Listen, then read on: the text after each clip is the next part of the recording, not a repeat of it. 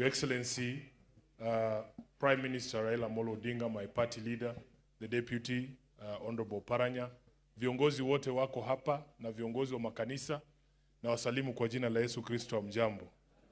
Bana befu mlembe. Mlembe lundi. Mlomele mlinyu mwezi balu ya. Nono ndo makulu wefu kidogo zekalika rio. Na akaulira niko mlomele. Mlomele mlimbu kulese ekalamu. Ekalamu ekole ndye male ebintu bino. Aya, nono bintu bilala wasimumbolelanga kuzata. Elusiro wasimunanga. Enyuma wetendi wazi. Nono mwenye mlomeze ebwenu omudozi wange. Khola ndio nakola kalo mali kane mwando manga ne kuli Westlands mala wakolanga na bandu bo bakubole.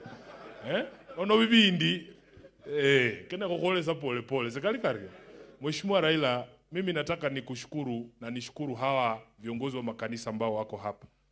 Kwa sababu nyinyi mnatoa mwelekeo mzuri kwa wakati huu. Mnajua kwamba kanisa letu katika taifa letu la Kenya linalaumiwa pakubwa kwa makosa ama ile mambo ambayo tunajipanda ndani kama tumejipata ndani kama taifa.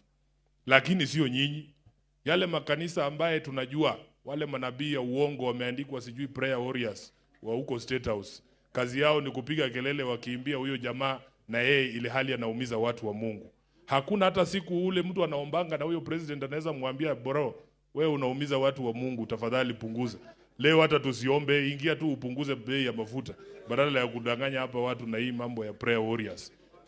Kwa hivyo mimi nataka niwashukuru nyinyi. Nyinyi mnajua mimi ni Mkatoliki. Kanisa langu la Katoliki, baba ni Mwanglikana. Kanisa la Katoliki limeibuka na likatoa sauti ya kanisa. Ikasema kwamba wananchi wanaumia.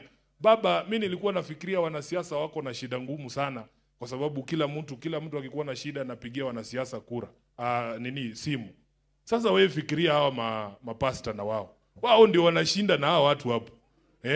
Ile shida ya wananchi wote wanamwaga kwa bishop, wanamwaga kwa pastor, mimi Sifuna pia wananimwagia ile imebaki. Sasa hawa ndio wamebeba mzigo ya jamii. Kwa hivyo wakisimama hapa waseme wananchi wanaumia. Kama hautasikia ya wanasiasa, kama uwezi sikia Sifuna, wanasemanga huyo Sifuna huyo hakuna kitu mzuri anaweza sema. Lakini siku watafanya kitu mzuri nitasema. Kufikia sasa sijaona. Yani niseme tu na hakuna kitu mzuri wamefanya.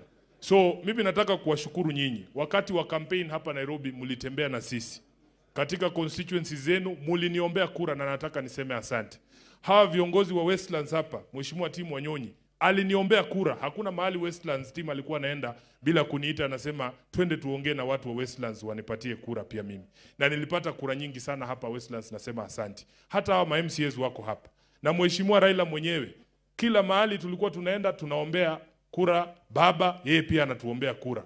Na ndio maana ilinivunja moyo kuona kwamba kuna viongozi wengine wakati wa campaign walikuwa wanapigana sana hapa mbele.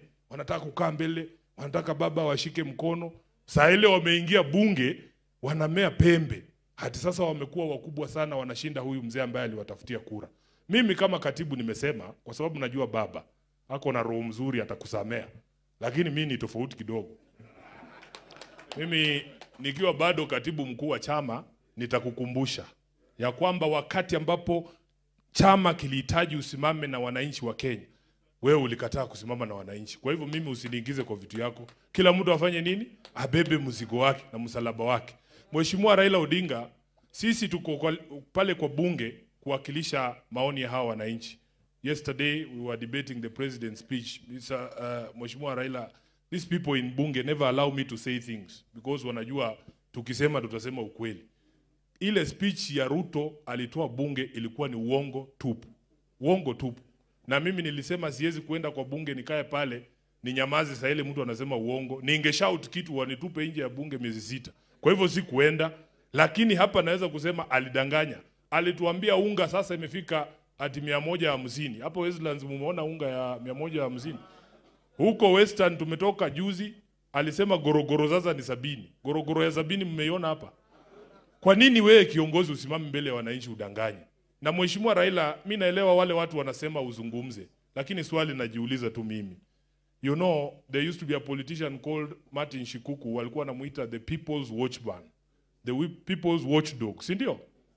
Wewe kama uko na umbwa yako ya kukuchunga iko kwa mlango, umbwa ikuone wewe umeshika mwizi mkono unaingia na yeye kwa nyumba, umbwa imekuona wewe ndio umeingiza mwizi kwa nyumba, alafu unasimama unasema mbona hiyo umbwa haikubweka? Ibweke aje na imekuona wewe ukiingiza mwizi kwa nyumba? Si inakuamini wewe? Sasa wale watu ambao waliingiza hii serikali kwa mamlaka, waache kusumbua wengine wakisema ati tupige kelele. Tupige kelele itatusaidia na nini? Wakati ya kupiga kura ndio the most important time. Mchague viongozi ambao wana maadili, ambao wanaweza kuweka maslahi ya wananchi mbele. Kwa hayo mengi, nataka nichukue fursa hii nimkaribishe naibu wa kinara wa chama chetu. Unajua ndani ya ODM Waluya tuko na a very big stake. This is the deputy party leader of ODM, Mheshimiwa Wycliffe Ambassa Oparanya. Ni Mluya ama ni Mjaluo? Oino Mluya na mwe Kolosina. Secretary General kumukanda kwa ODM Kolosina ni eze Mluya na ezo Munyoro. Ni mlomanga mulizia amasiefu zina bibya amabilinge yeyo kali timu wanyonyiza ali mford kenyatta ewo chamuriye.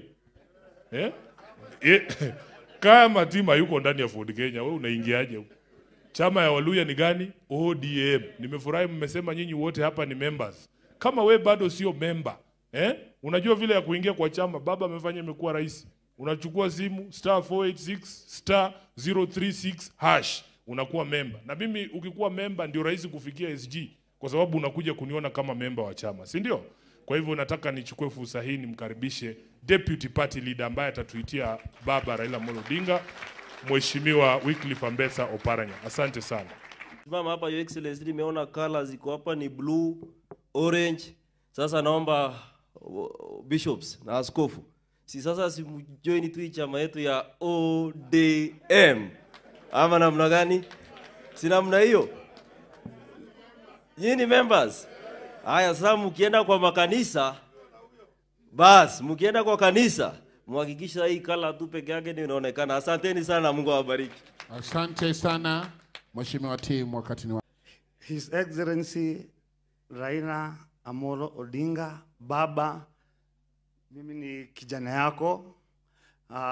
His Excellency Sifuna, our Senate, Mama County na wabunge wote walio na wenzangu ma MCA na wanakanisa. Hamjamboni. Hamjamboni tena. Salimieni hivi. Hii nchi tumewekwa na maombi hadi hapa tumefika kwa sababu mwaka mzima tumekaa tukilia na tukiumia, lakini maombi na Mungu kutupenda ndio tuko uhai hii siku ya leo. Mimi nataka kusema leo nashukuru baba Raila Amolo Odinga, shukrani kubwa sana kwa sababu katika chama chake cha ODM yeye si mkabila.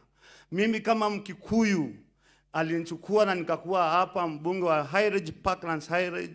Parklands Ward, na namshukuru sana na naomba Mungu uweze kumweka na neema njema hadi 2027 juu tunakuaminia baba.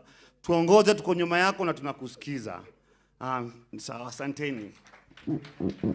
Thank you, God is good and all the times. Asanteni sana baba Raila Amolo Odinga, our president na baba yetu wa Westlands Honorable Tim Wanyonyi, our senator and the MPs who are all protocols which are here. What I want to say baba, mimi nashukuru. Number one, nilisikia mchungaji akiongea lakini alisahau. Mimi ni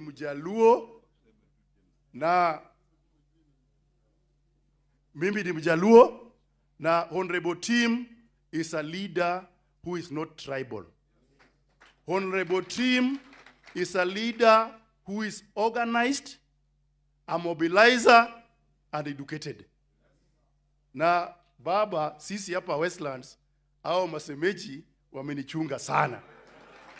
Kwa hayo machache, asanteni sana. Asifiwe. Bwana Yesu asifiwe. Kwa majina mimi naitwa Honorable Emi Hatemeshi Salambo. Baba ndiye alinipatia hii kiti na ninafurahia. Asante sana. Asante sana.